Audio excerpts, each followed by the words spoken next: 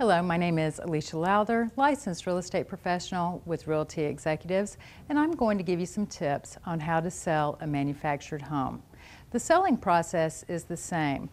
What you'll want to do is market it, then it goes to contract, and then you close. One thing I'd recommend with the manufactured home is that you do receive an appraisal so that it can be priced adequately for today's market.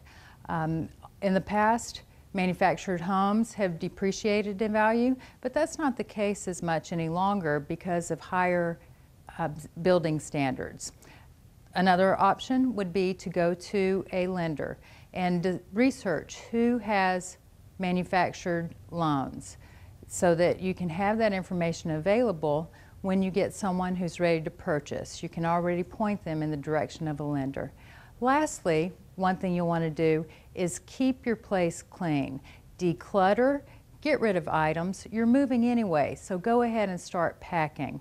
Especially in a smaller living space, you want to get rid of items so that the space looks larger. Keep it clean and show ready. My name is Alicia Lowther, licensed real estate professional with Realty Executives, discussing how to sell a manufactured home.